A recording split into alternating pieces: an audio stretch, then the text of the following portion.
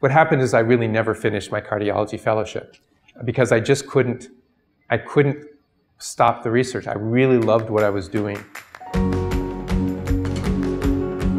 I was very impressed by his force and energy. I looked at these crystals and they were beautiful.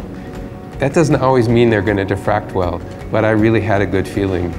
It comes real to me, like the science comes real to me. So I want to thank you all for when someone who actually discovered something talks to me about it. They were the crystals that gave us the structure, so that was kind of exciting as well. I was very impressed that he did not give up. A lot of it just came from failing many, many times and trying again and again, and eventually something worked, and then you could think, wow, that was a great idea, but it still took a long time to come up with that idea. I have learned many things, not only in the field of experiment, but also in the lifestyle. What type of student was I? I was a nerd. I was... these are humans, and they're doing their work, and then, you're a human as well. You can also do that kind of work.